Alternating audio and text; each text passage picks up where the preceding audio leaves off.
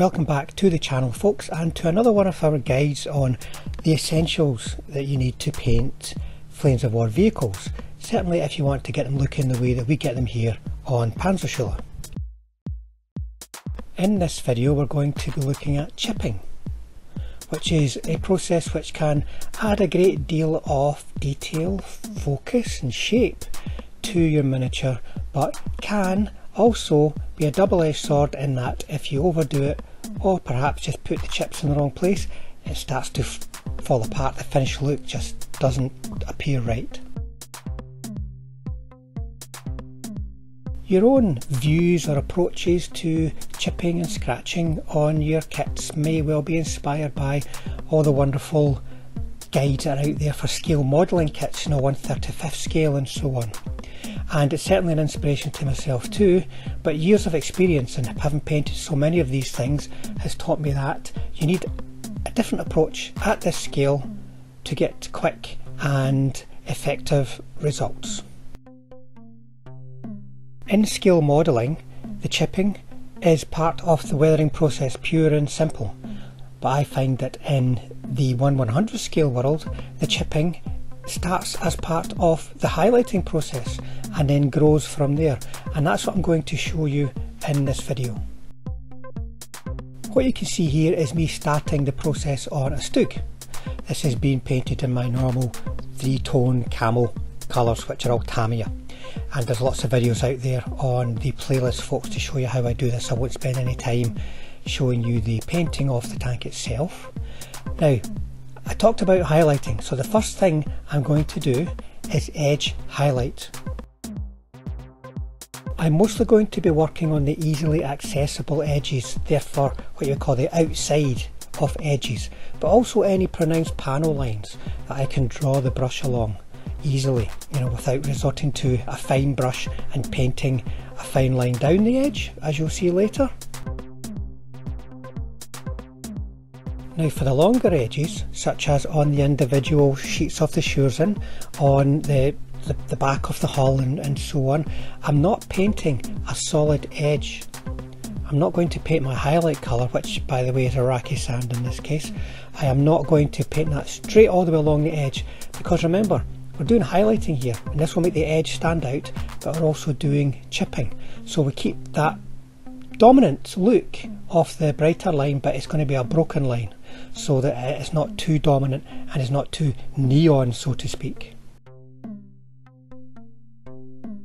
So I'm almost bouncing the brush along. It's just a technique that I've picked up over time. It just takes a bit of muscle memory, so to speak, and you're just going to bounce the brush along the edge. You're going to make sure that the paint on your brush is dry enough to go on in a solid edge, but also not so dry that you're going to have to drag it off the brush. So once again, that just takes a little bit of practice to get the necessary consistency and flow in your paint. Now you can't go too far wrong at this stage, folks, because an edge highlight is an edge highlight, so to speak, but just make sure you're not getting weary as you're going and try to speed up and go faster and faster just to get through the work, because that will probably end up in a messy result. The edges not being sharp enough, the paint not being the right consistency, going on too dry, almost like a dry brush, and these kind of things. You want to avoid that, so if you're feeling weary, have a break, come back with the right mindset.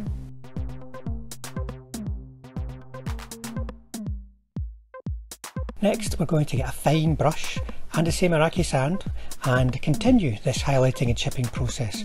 We're going to be painting on, for instance, scratches. You can see me doing some scratches here, and this is where you can definitely overdo it. This is where you just want to be thinking about the scratches are there to give an indication of wear and age and weathering, but to break up panels. It helps bring them into focus if those larger flat areas have something going on inside them, in this case a scratch or some chips, little dots of paint all around too. So that's all you're doing, folks. You're not trying to cover the entire thing in scratches. If you have a typical panel on the Schurzin, for instance, might have only 2 scratches and then a couple of chips. You've got your edges of course, but internally 2 scratches, a couple of chips, anything more than that and you're really going to start making something that looks like it should be in a scrapyard. But remember folks, we're still highlighting, so all those areas, the internal panel lines for instance, tiny little bits of detail that we couldn't reach with the larger brush we were edge highlighting with, we're now going to take our fine brush and we're going to pick out all of those details. Let's go back to those scratches then folks and think about the area that we're working on and where are we going to put those scratches. So the shores for instance are going to be in the main horizontal kind of lines because they'll be scratching up against something. Other areas we can be a little bit more creative. We can think, okay, so where has for instance the tank bumped up against something, or something such as a piece of shrapnel, you know, ricocheted across the tank, and start to build it up from there. So if all these panels, all these little features and hatches, I will toughen up the edge highlighting on certain areas, just painting tiny little blobs just to expand it so it's almost like a chip, and then draw a line out of that. And once again, your paint's got to be right here folks. If it's too thin it will be semi-opaque and won't look like a scratch. Remember, when we're applying the Iraqi sand element here, the lighter hull colour, we're effectively exposing lighter colour paint that is laying protected underneath the weathered surface of the vehicle. Areas of larger wear such as the crew hatches, I'm going to do a little bit more, but remember these are tiny little areas too folks, so don't go over the top, keep it in scale for that part of the tank. And then other areas I'm going to have pretty much almost like a formula, how much I'm going to put on. One on the top of a fender, one on the front of a fender where it's angled down, you know, that kind of approach, so that we're getting enough to break up panels, give us the weathering we want, but once again to make it look as though it's operational rather than in a scrapyard. What we're doing here is really going to determine the level of highlighting, the level of scratching and chipping for the finished vehicle. So it's once again very important that we are patient, that if we're feeling weary we just set it aside and come back, reset the mindset and focus on the process we are trying to perfect here.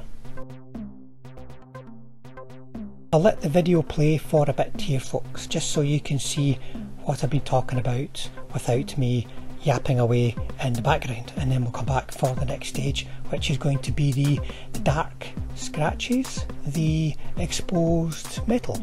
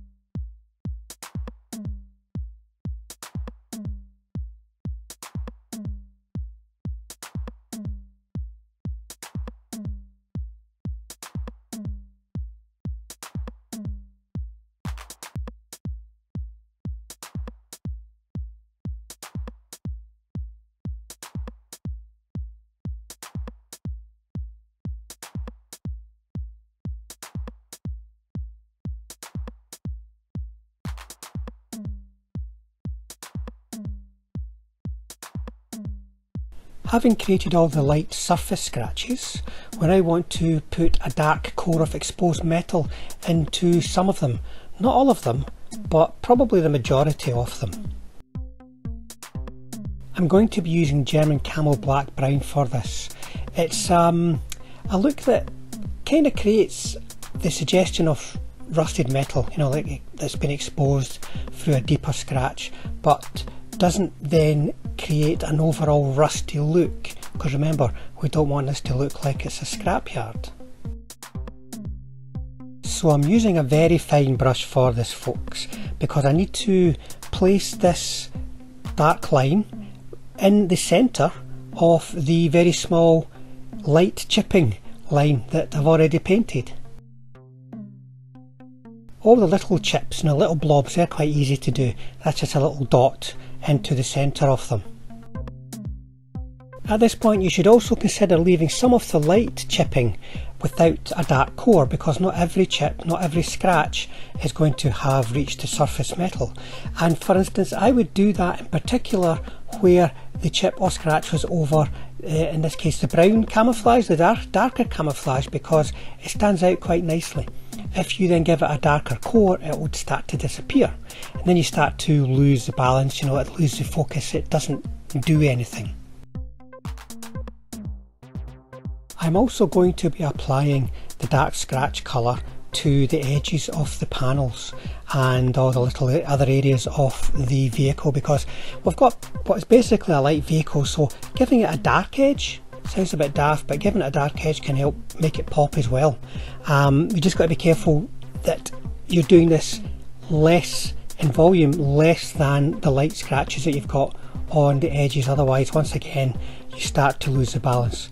So as I've been saying before, patience is important here. You can always add more chips, more of the dark chips, if you feel you've not done enough, but it's hard to take it out. It's a bit like adding salt to a recipe. You can always add more if it's needed, but it's hard to deal with it if you put too much in.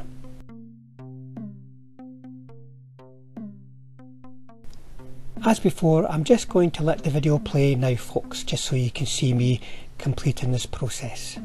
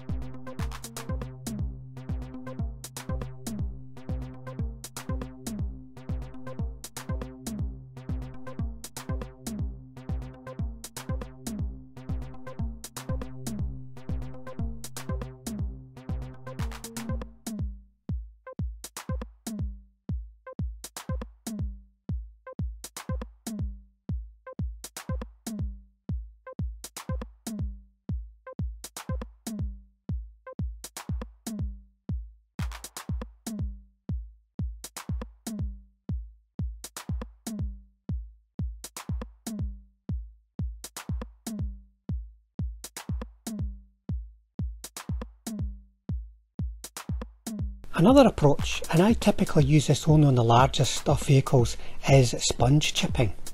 This is where we're going to take a little bit of packing foam and our light chipping colour, not the dark one, we have to do that by brush, but a light chipping colour, and then get the paint at the right consistency so it is going to easily come off at a light touch, and the sponge surface will give you lots of little tiny little scratches very quickly and at very little effort.